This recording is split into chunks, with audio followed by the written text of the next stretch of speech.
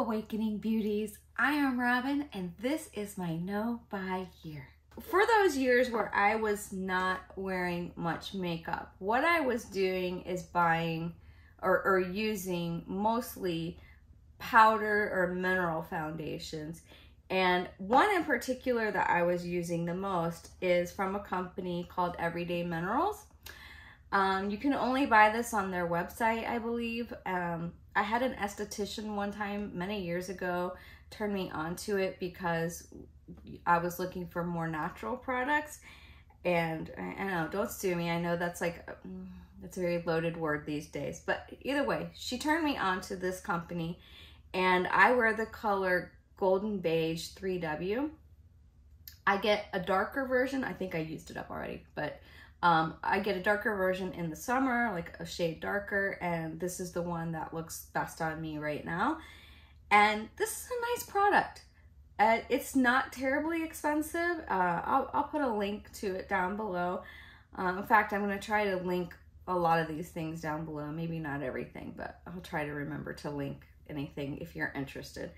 But yeah, this is a good product. It gives good coverage. It's not like patchy. It's not drying. You know, some mineral foundations I've tried, my face feels very dry. This seems to be a little bit more hydrating. But you do need to make sure that your skin is very hydrated when you use a mineral foundation like this. But it works really nice, and it's just good. It's just a good product. This triggered what I'm about to share with you. This triggered in my memory kind of the beginning of my decline into spending, or I should say my incline in spending, because I like the Everyday Minerals, right? But I wanted to see if I could find a version that I liked better. Aren't we always looking for something better, right? So I went on to YouTube, and this might have been one of the first beauty channels that I looked at in years, actually. And her name is Shelby Wilson, and she made videos talking about bareMinerals because she used to work for bareMinerals. And so I was like, you know, I knew people who had tried bareMinerals, and they've said that like their face looked so dry, that it aged them, that it just settled into all of their fine lines. And so I was always like, no, I'm not, you know, I was averse to really trying bareMinerals products. But then I watched her video, and she talked about, you know, using, first of all, a hydrating primer. And then she talked about using the correct blending method. And they make a brush. I don't have it in here with me, but I did end up buying the buffing brush that they make for bareMinerals. And she was right. I have not had any issues with it looking like cracked and aging on my face if I take the time to apply it correctly. And so yeah, I started using bareMinerals in the summer. And I originally started with this shade. This is the light 08. And then as summer passed and my skin got lighter, I ended up buying the Golden Ivory 07. So I have two of them, and we'll continue to use them because they're pretty good. And I didn't even remember that I had this. I don't know when I got it. I don't know how long I've had it. I don't know why I bought it, but it was the Ulta Mineral Foundation. I mean, I know I've used it, but I really couldn't tell you very much about it. I'm guessing that I bought it when I worked at my old job over 3 years ago, because I used to go to a gym before work over by my job, and I had bought some products that I could, so that I wouldn't have to take my main makeup products to the gym with me. I bought some less expensive versions of my products, and I think that this was one that I bought like as a less expensive version of the Everyday Minerals. But I mean, I'm gonna use it. I'm gonna try it. I'm gonna try that buffing method like with bareMinerals, and see what I think. But honestly, I couldn't tell you anything about this. So I think that's it for the mineral foundations. So now let's move on to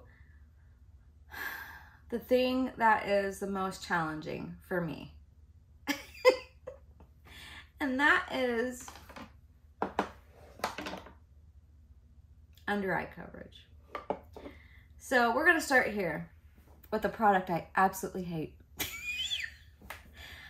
e.l.f, you know, so many times you knock it out of the park, e.l.f. This is the e.l.f. Flawless Brightening Concealer.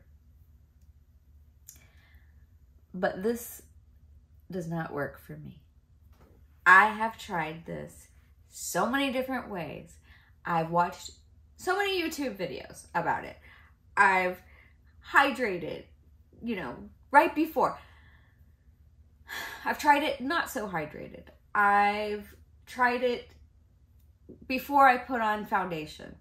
I've tried it after I put on foundation, even though I'm trying to avoid the eye area. And it's just, there's so many things I hate about it. I hate the clicker because it always brings up too much product. First, you don't have any product, and then it brings up too much product. It's like a little brush, and you know, I hate it. The color, I hate. I hate the way it makes my eyes look. I get patchy. I always get patchy. It doesn't matter what I do. I don't know what to do with this product because everybody on YouTube is telling me it's a great product and I freaking hate it. So I don't know what to tell you. I do not like it. That doesn't mean that I'm not going to continue to try to use it. I'm going to continue to try to use it, but I don't like it. So this is an affordable option. It's the Maybelline Instant Age Rewind Multi-Use Concealer, and the color is 120. And this is actually a good product. Usually it works for me. Usually. Not always, but usually. But I don't like the sponge applicator. I'm very particular about what I like, and I don't like it. It doesn't feel sanitary. It doesn't feel sanitary. I don't know. And it's so hard to keep this clean. Like, I'll wipe it with a makeup wipe to try to get it clean before I put the lid back on, but it doesn't matter. It's not gonna look pretty after a couple of uses. I can guarantee you that. But the product actually works really well. It's a good product. I have few complaints. It doesn't always work on me. Sometimes it goes patchy, but usually it works pretty good.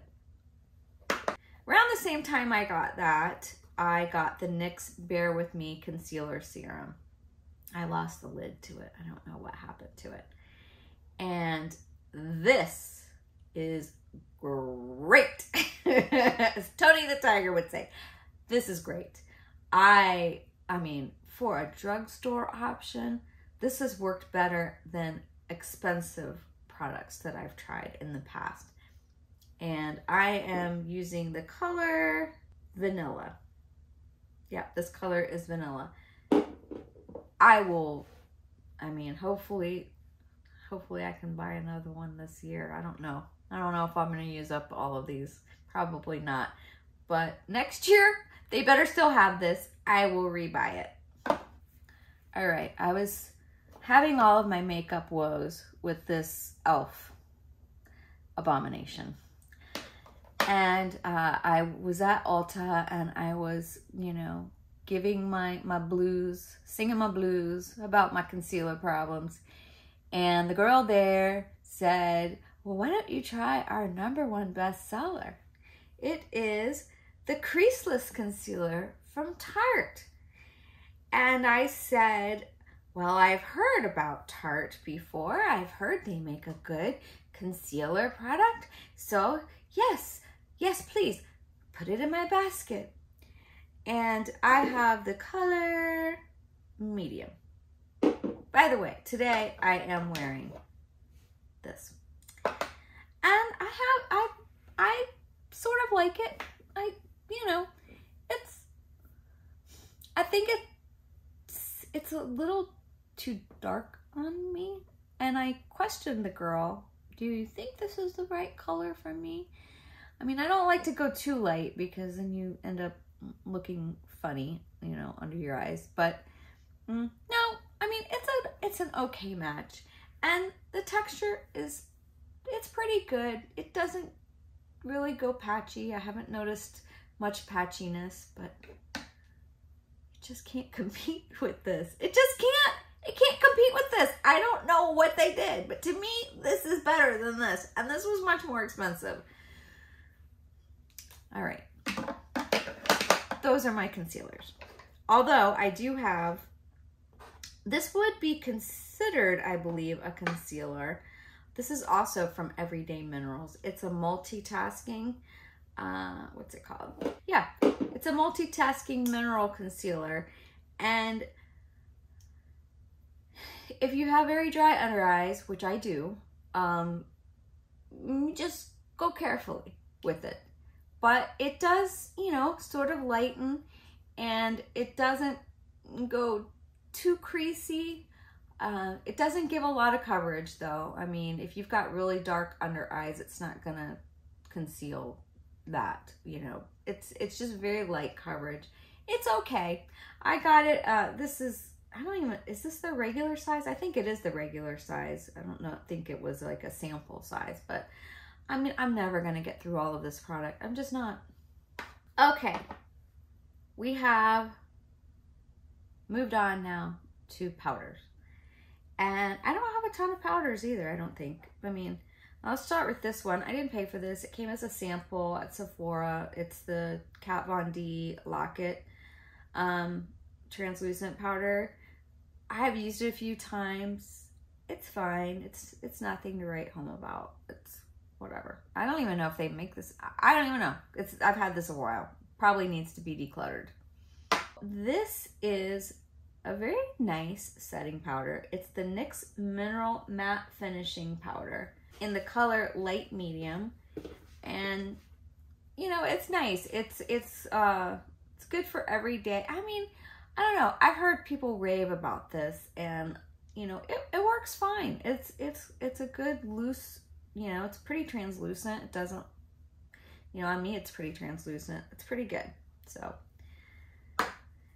oh yeah, let's talk about this one. So my eye woes. My woes with my concealer. I was, again, it was another trip to Ulta, and I was talking to a woman there about my eye woes. And she said, oh, you just need to set it with, you know, with a setting powder for concealer setting powder. And the #1 seller, the best one out there, is this one by Laura Mercier. I've never had a Laura Mercier product to my knowledge. And it's just, it's like white, okay? And very finely milled. And she said, it's what I wear all the time. And she looked great. So I bought it and I tried it.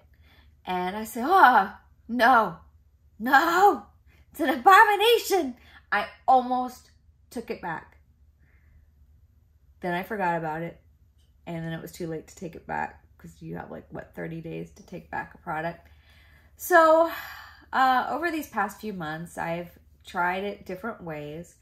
And actually, I'm starting to like it now. And really the only reason is because I bought the triangle shaped beauty blender that you stick your fingers in and you pat it in, and you can really get into there and kind of roll it in so that it doesn't like settle into your lines. And doing it that way is good. It's fine. I'm using it. Do I love it as much as I thought I was going to love it? No, there is no magic product. I mean, out of all these products that I've really liked, probably, to be honest, the Buildable Blur is the best one out of all of these. And, you know, but are there any magic products? No, I mean, they'll do the job. I mean, sometimes you'll, you know, whoa, but most of the time, no. Anyways, it's pretty good. I'm not going to say it's the best product I've ever used, but I'm going to backpedal for a minute because I actually do really love this product that I splurged on a couple months ago. See, I started watching these YouTube videos, and then it was a slippery slope. I started, you know, I'd never bought expensive makeup before. I had never bought, you know, $50 foundation before.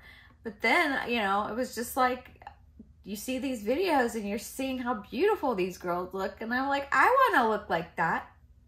So enter Charlotte Tilbury. And I think I've only owned one other product at that time from Charlotte Tilbury. You know, I wouldn't even go down that aisle when I would go to Sephora. Wouldn't even go down that aisle because the products were too expensive. But this is the Airbrush Flawless Finish powder. It's so finely milled. It's so soft and blurring on the skin. It reminds me of the Thrive Cosmetics. They have a loose powder called, it's like a filtering powder. And it reminds me of that because this really does like have a blurring, filtering effect on the skin. And what color am I? I got number 1 Fair. This is gorgeous. So I'm really, really enjoying this. Okay, that's my powders. It's not a lot, right? It's only 5. It's only 5, right? If I count correctly. Actually, no, I have one more. But I can't really count this one because this was this was for Halloween. I was trying to get a very white face to look very ghostly. So I bought the Revolution Luxury Baking Powder. And it's like really, really white. And I bought like the fairest shade foundation, like of the drugstore versions that I could find to get a very white face. So I ended up buying this, and I didn't even know what a baking powder was. So I still have this. Perhaps I'll use it. Perhaps, you know, and this is in the color Ghost. What an appropriate name. I probably won't use this except for Halloween. So I have that. Doesn't count. In my book, doesn't count. Okay, on to bronzer. I don't have a lot of bronzers. In fact, the 2 of them that I have are new. So a few years ago, probably like 4 or 5 years ago, I was seeing a lot of advertising on like Instagram and stuff for this company. It's called Luscious Cosmetics in their face contour kit. And look, I don't know if you can see, it arrived like that. It was all tinted like that. I never reached out to the company to, you know, because I'm like, well, the product inside was not broken. So I used this the first year that I got it. It comes with, you know, like this is a contour, this is a bronzing, this is a highlighting and another highlighter. And yeah, I used it. I used it for a while. I haven't really used it in the past couple of years. And like, I mean, how do you ever go through? I don't know. How do you ever go through? You can't. You just have to throw stuff away. And I don't really like it that much. In fact, like this is too dark for me for contouring. You know, if I blend and blend and blend, it'll be all right. But I can use this more for contouring, actually. And this is like very gold on the skin. Let me see if I can. You know, it's for highlighting. So, you know, here's the white one, and here's the golden one. And, you know, I'm to the point where I just don't really, you know, if you when you get older, there's certain things you don't want to draw attention to. So I'm sort of playing with highlighters and stuff, but it's not something I'll wear every day. I'll talk about later about the one I'm wearing right now, but anyways. So I really wanted a contour bronzer, and I was in Target and I saw the e.l.f. putty bronzer, and I had seen, you know, a lot of reviews on it and people love it, and you know, I'm wearing it today, and I don't know, I really wanted Westman Atelier, but I decided not to buy it, and now I'm in my no buy year, and I have a little regrets over that because I think that would have worked better than this.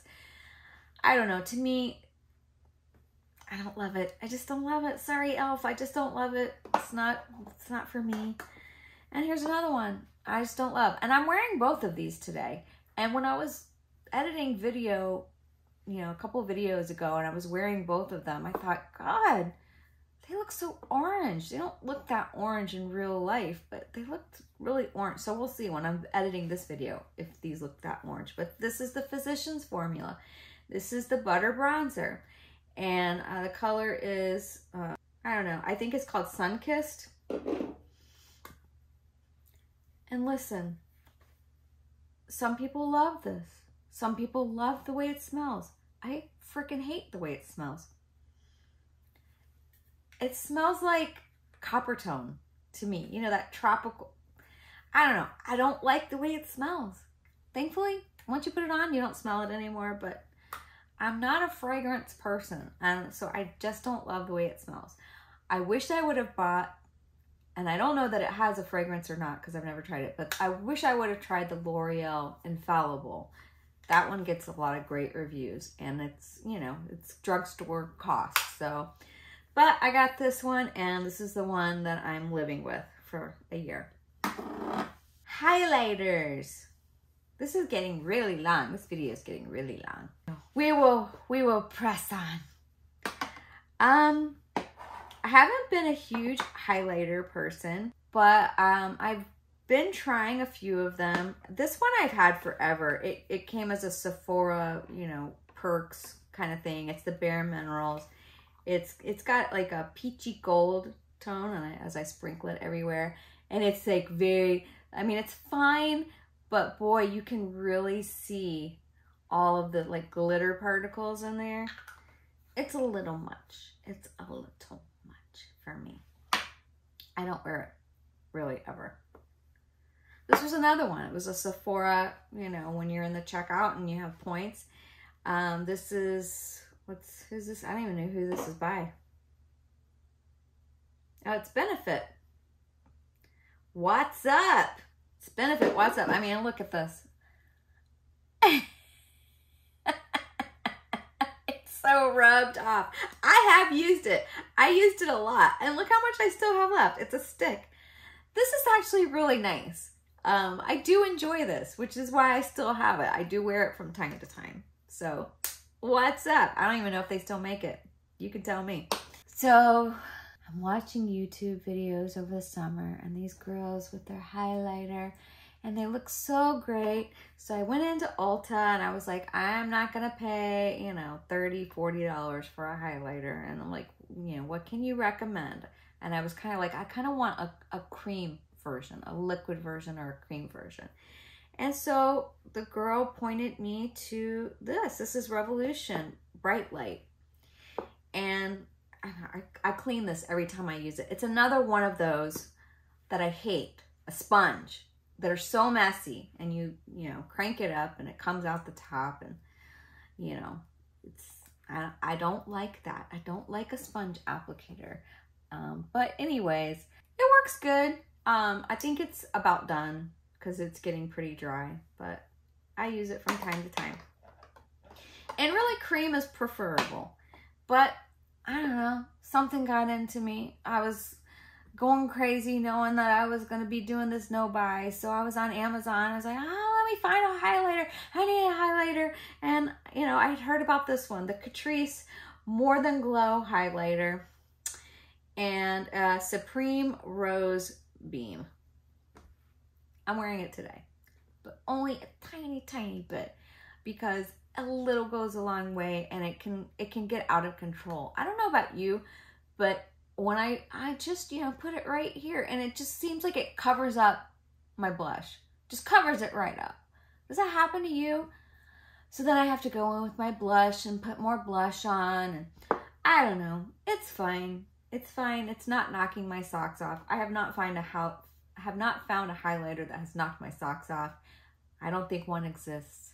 And if it does, I'll have to wait until next year to try it. So I'm going to stop there with this video because this has gotten really long, and we're going to come back in the next one, and we're going to see what I have as far as what I'm starting with as far as eyeshadows and lip products and cheek. I don't count the highlighter. So cheek products. So thank you for watching, and have a great week. And this is an announcement that I'm making right now. Actually, I wanted to make this, that I'm going to start uploading twice a week. I'm going to start uploading on Sundays, which I already do, and on Wednesdays. So I'm just trying to make more content and realizing that I do have the time. I can carve out the time for it. And I think it will be, you know, it'll help me stay on track a little bit better with what I'm trying to accomplish. I hope that you will subscribe if you're not subscribed already, and that you'll share this video. If you have friends and family that are talking about doing a no-buy, I know we're talking about products here, and, you know, by no means am I encouraging you to go out and buy products, but I just wanted to share with y'all what I have and what I'm starting with, so that you'll know that this is what I'm using, and this is all I'm using for the rest of the year. If you know anybody who could benefit from watching a channel like this, I appreciate it if you would share it with them, and have a great week. Thank you for watching.